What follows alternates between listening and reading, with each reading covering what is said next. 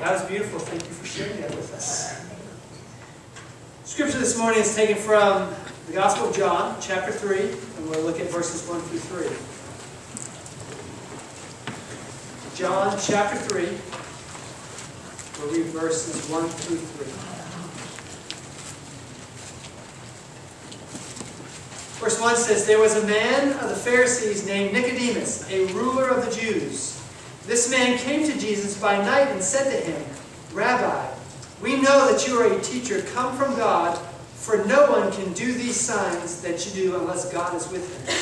And Jesus answered and said to him, 'Most assuredly I say to you, unless one is born again, he cannot see the kingdom of God.'"